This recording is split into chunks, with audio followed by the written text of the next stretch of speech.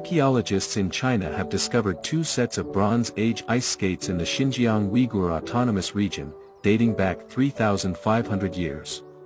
These bone-based skates were likely used for practical and leisure activities, with modern designs and leather bindings. The discovery sheds light on the history of ice skating and provides insight into ancient Chinese people's lives. The Goetai ruins, inhabited by cattle herders from the Andronovo culture, housed a settlement and a well-preserved tomb complex.